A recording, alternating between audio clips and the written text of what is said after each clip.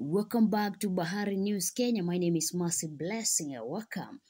Queues arises as Kenya Motorists Association breaks down why petrol should be at 140 Kenya shillings per litre. Kenya Association of Motorists, which has membership of 300,000, insists that the petrol should be retained at 140 Kenya shillings and not the current 211 Kenya shillings.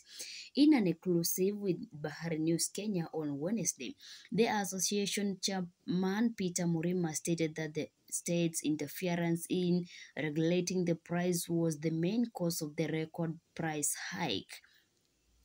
He added that according to the prevailing barrier prices of $92, the price per litre should only increase to 140 Kenya shillings when the tax and other overhead levies are added. Murima went on and explained that since the renaming of the Energy Regulatory Commission (ERC) to the Energy and Petroleum Regulatory Commission (EPRA), states now demands an upfront payment of the taxes on the imported product, a charge that is then transferred to the consumer.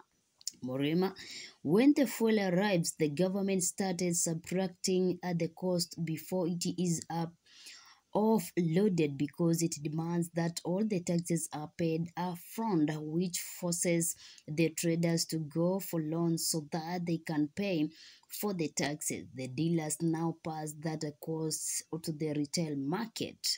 Murima said besides the taxes which are so high and irrational, it is possible that any country in the world can ensure that the energy is within the range of affordability, whether it is through subsidy or good management of the economy, which ensures growth in the economy. The trouble, according to Murima, began at 2019 after ERC rebranded to EFRA, which he urges limited the authority independence. He claims that at the time, the stated incredited a formula for calculating the fuel price agreed upon by then independent ERC. I'll be coming back with more news. Keep subscribing Bahari News Kenya. My name is Mercy Blessing.